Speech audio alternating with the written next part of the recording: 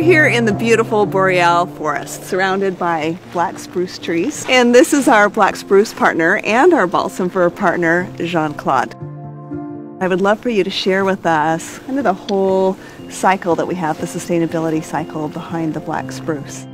We don't cut trees, so there's already an industry who's cutting the tree for construction wood by the rule of the government, and the government makes sure it's sustainable. We take pile of branch that the logging industry doesn't want, and it's left in the forest as a pile, and the nature doesn't like it because it gives less space for the vegetation to grow. Everybody wins around because we take something nobody likes and we make nice product. Beautiful out of it.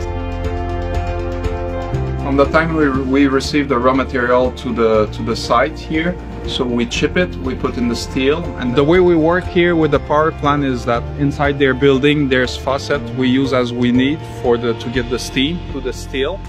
The distillery is located adjacent to a local power plant. They create power by burning wood byproduct from the sustainable logging industry. This power plant creates the steam used in the distillation process for these oils. In exchange for the steam, the raw material after being distilled is then processed by the power plant, creating an entirely closed-loop cycle with net zero environmental impact. Say 2 drops of oil help someone to relieve something. Right. And every 1.35 seconds, I'm helping someone. Yeah. How does that feel?